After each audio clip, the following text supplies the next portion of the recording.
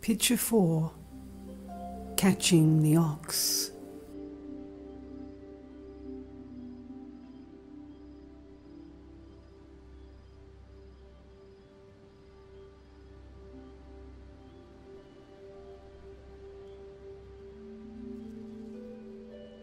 Today you've chanced upon it, so long hidden in the wilds. But you can't keep up with its high spirit, and it won't give up its love of sweet grass. Even more willful, as wild as ever. If you want to tame it, you must lay on the whip.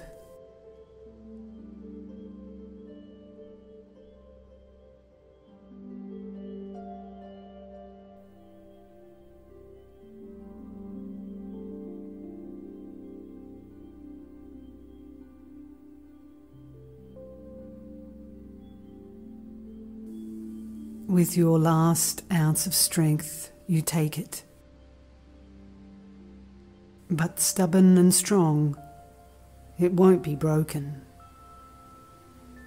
Now it suddenly climbs to high ground. Then it descends to vanish deep into mist.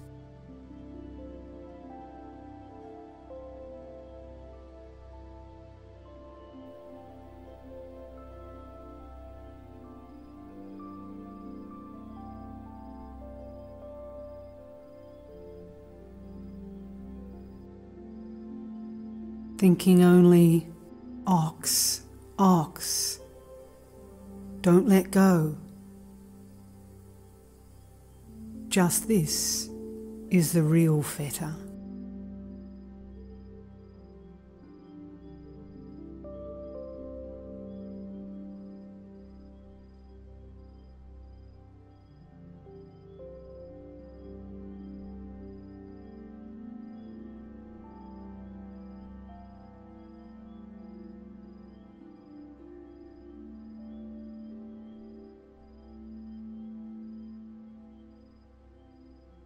Just catching sight of the ox is not enough.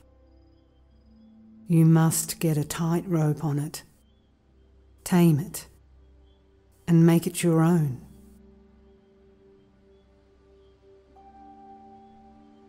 The Zen priest Ikkyu wrote,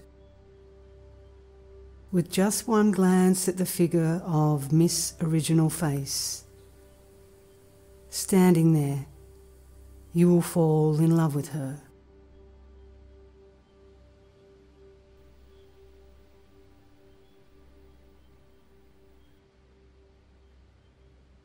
You can't say that you don't know this lady, Miss Original Face. Miss Original Face is a pretty woman, and you must get a look at her. If you catch just a glimpse of your own true heart-mind, that is, your eternal self or Buddha nature, you will become so absorbed in your meditation, you won't be able to stop. That's the frame of mind you must get into.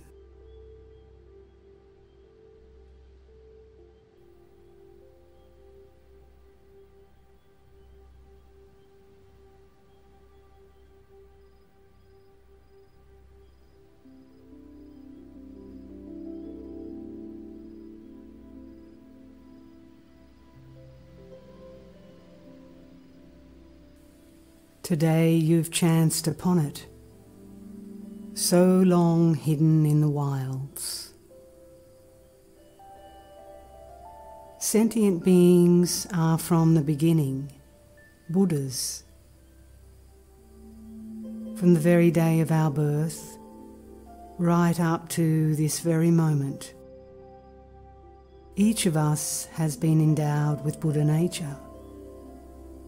But none of us has been aware of where that ox has been. Not merely from the day we were born, but from before the very beginning of the universe, right up to the end of the endless future. The ox of the heart-mind has been hidden somewhere in the bush.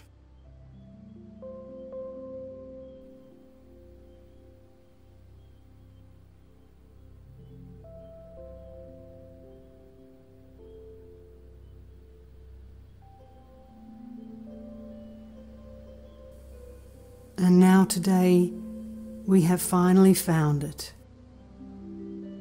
Until now, we have only heard stories about the ox called Buddha nature. But today we have at last come face to face with it.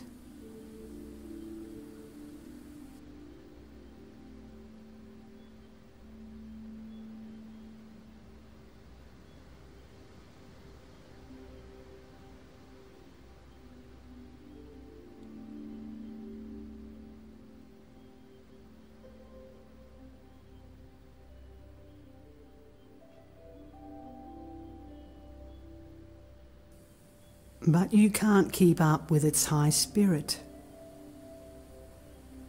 Now that you've caught it, you see that the spirit of this ox is exceedingly refined, far and away above our level. There is no way you can keep up with it. Yes, you certainly did catch a glimpse of it, but now it has gone off somewhere and disappeared. This thing called spirit is an individual thing. Only a sparrow can understand the spirit of a sparrow. Only a hen can understand the spirit of a hen. And only another fish can understand the spirit of a fish. In this cold weather, perhaps you are feeling sorry for the fish, poor thing, for it has to live in the freezing water. But don't make the mistake of thinking it would be better off if you put it in warm water. That would kill it. You are a human, and there is no way you can understand the spirit of a fish.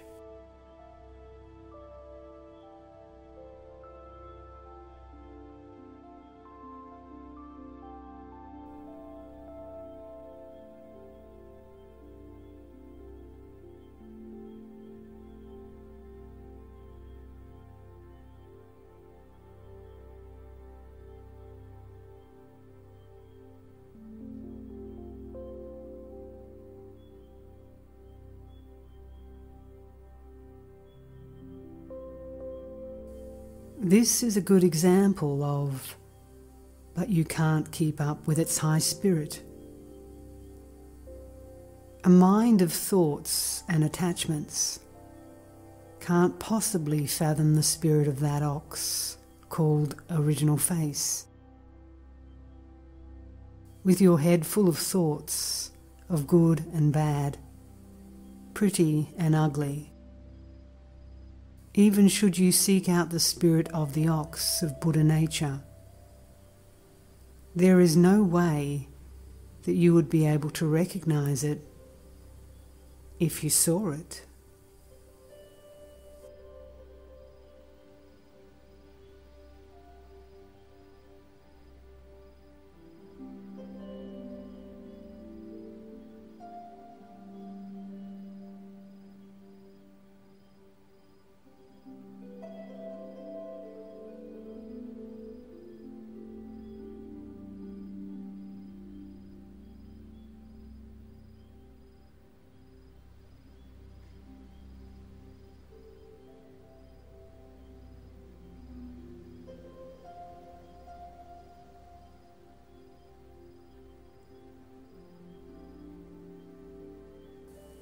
And it won't give up its love of sweet grass. The grass which this ox eats is not the common grass, which you can find just anywhere. The grass which the ox of fundamental wholeness eats is not found in mountainous areas like Roko or Arima, much less in urban areas. Don't deceive yourself into thinking that you can feed it your desires and attachments, your passions and self-delusions. The ox of fundamental wholeness will run away at the mere smell of them. If there is even the slightest whiff of impurity, the ox won't touch that grass. It won't give up its love of sweet grass. Zen has to be just this daily life of ours.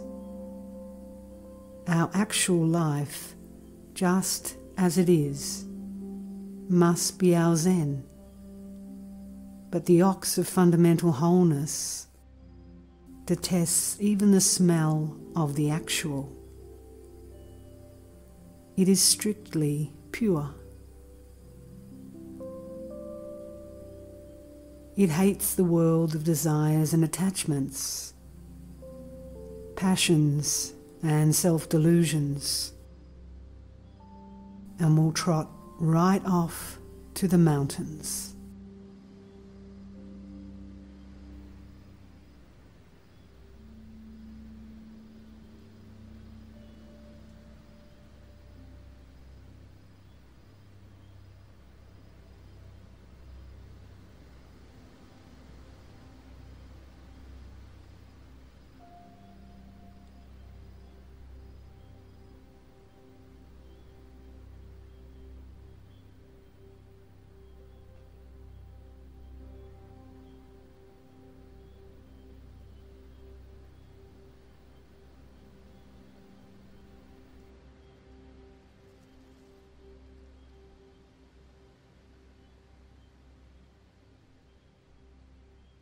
Even more willful, as wild as ever.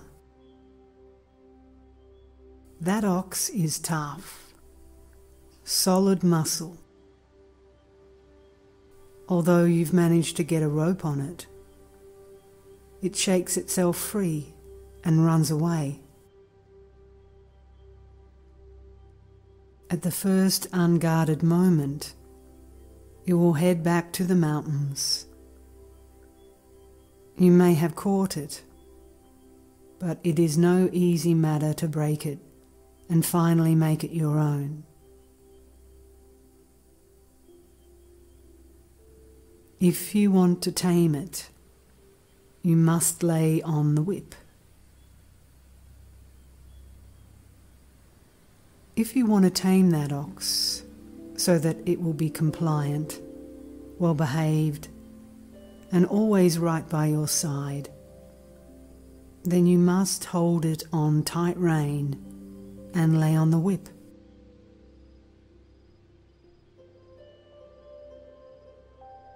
Unless you are continually mindful and on guard, never letting go of Buddha nature, then the ox will run right back to the mountains. It is a ridiculous distortion if you mouth sayings like, "The passions themselves are enlightenment," as if you were enlightened. Yet when you meet a woman, you embrace her, or when presented with alcohol, you indulge in drink.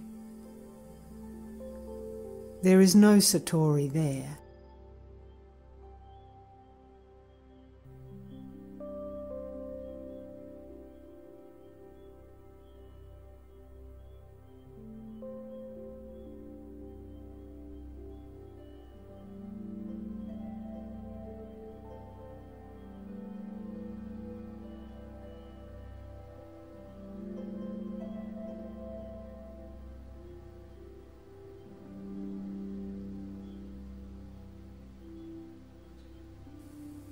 With your last ounce of strength, you take it.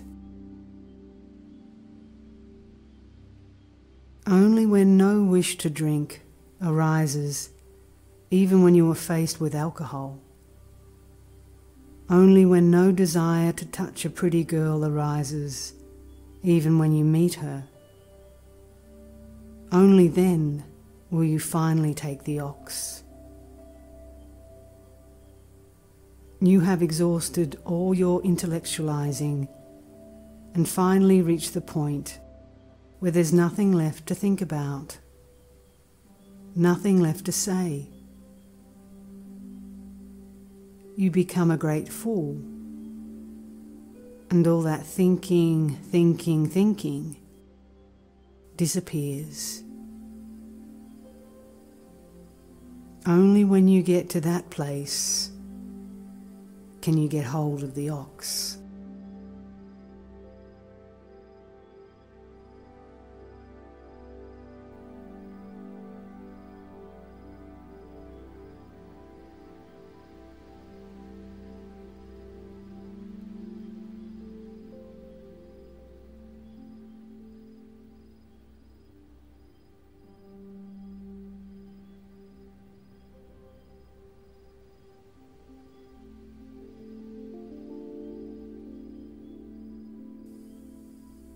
Sometimes you hear it said, in the old days, people died and lamented not being able to live. Today, people live and lament not being able to die. In the old days, people did meditation and rid themselves of discriminative thinking. They would stand up without realizing it, go out without realizing it, and finally they got to become like complete fools.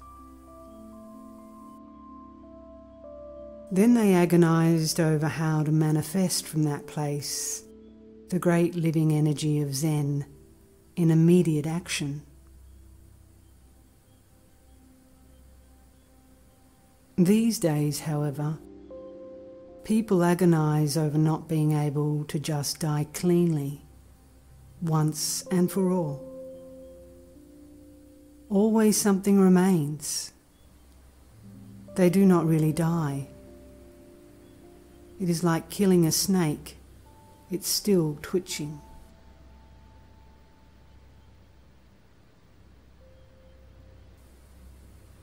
Your mouth is going, moo, but your tail is still twitching. You are not completely dead yet. So long as you do not first attain the great death, the samadhi of Mu, then you can never catch that ox.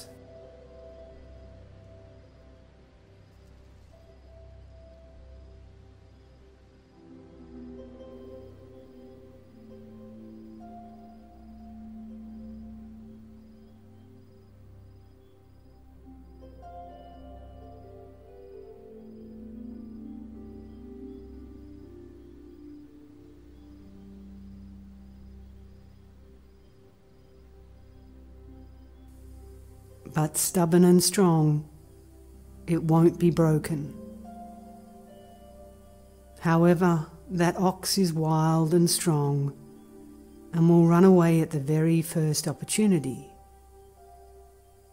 It is no easy task to tame its power. It is no easy task to break its wild power and subdue it.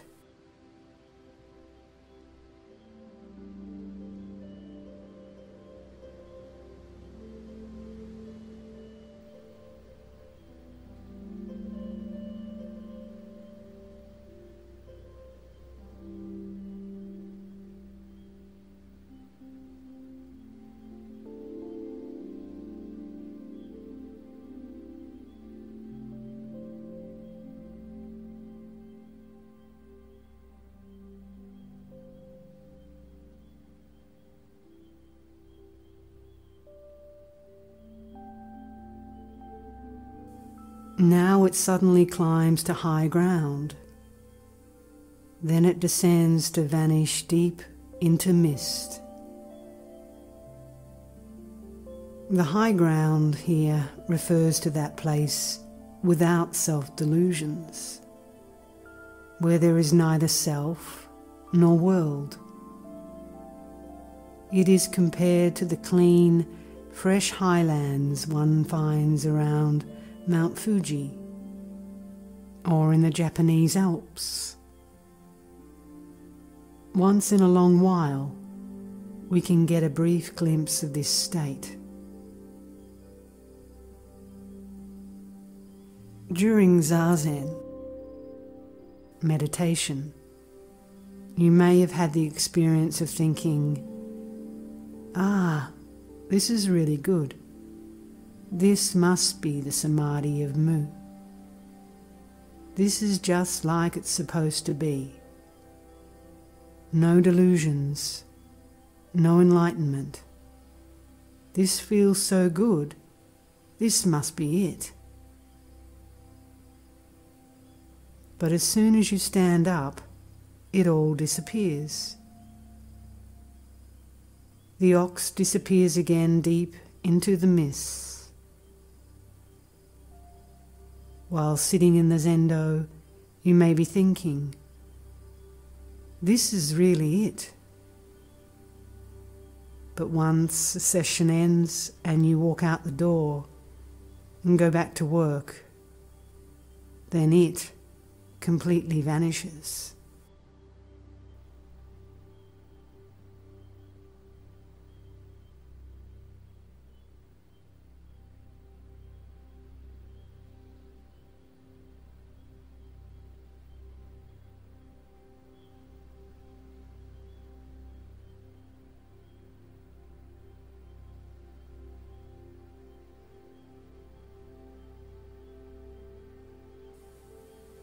Without getting hung up on whether you can or cannot do it, go straight into the samadhi of Mu. Even if it is only for 1 second or for 1 minute, even if it is only for 5 minutes. You may say, in order for me to get into just 5 minutes of samadhi, I have to really sweat for 3 hours to clear all those interfering thoughts out of my mind. But suffering 3 hours for a mere 5 minutes, that too is all right. Those 5 minutes are 5 minutes of eternity. Those 5 minutes are 5 minutes of the eternal Buddha. This is what is meant by 1 inch of sitting is 1 inch of Buddha. It is not a matter of sitting with the physical body. If in your 5 minutes you cut everything off and die, then you are, inch by inch, becoming a 16-foot Buddha.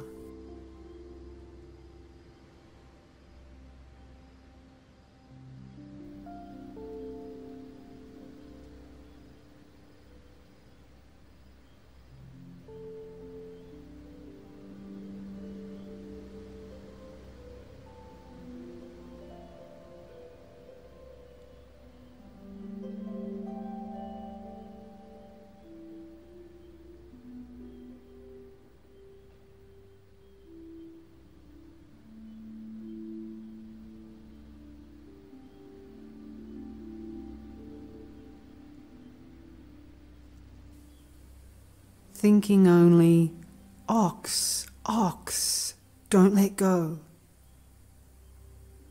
Just this is the real fetter. This is a very interesting poem. If you are holding the rope on the ox's snout, thinking you mustn't let go, you are in for a great struggle. the bonds of desire and attachment, thinking and discrimination are not easily cut. So too, the rope attached to the ox of the heart-mind. The idea that you must not let go of the rope. This thought itself turns into a binding fetter, a source of suffering. You should not be half-hearted about it, but once you've seen the ox of fundamental wholeness, you're afflicted with torment. Taming and training that ox is no simple matter. Waking and sleeping, it causes you anguish. Yes, you certainly did catch the ox, but keeping a rein on your heart-mind, just as it is not an easy task.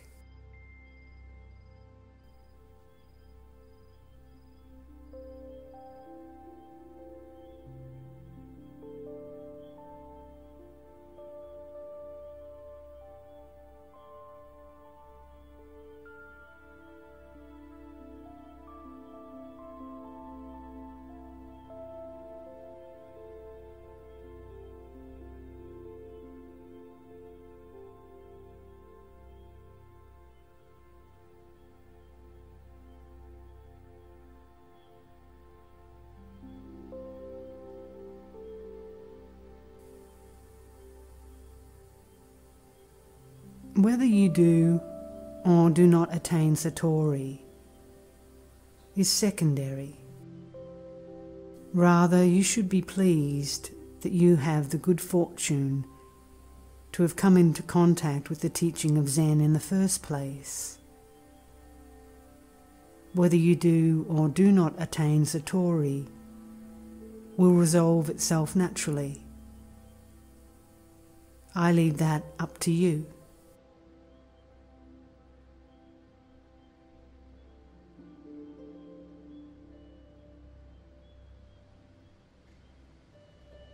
It isn't a simple matter. There is no way to know when and where you are going to be blessed with great fortune. Through sound, you gain entry.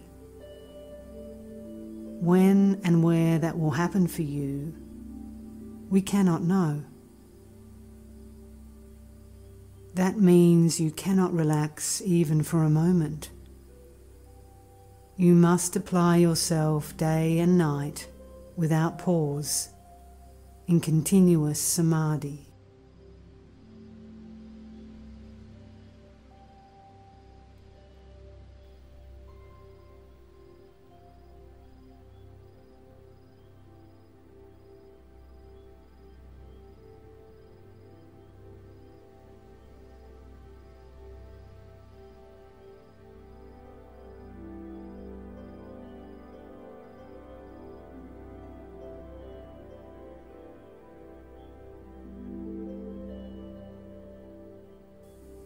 You do not know where or when you will encounter that sound through which you will gain entry.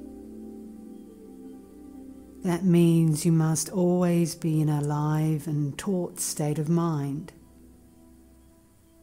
It is most important to maintain constant samadhi. If a balloon is blown up beyond its limit, it can't help but burst with a bang. If mu totally fills your body, you can't help but explode. Keep that in mind and enjoy yourself while you continue your practice.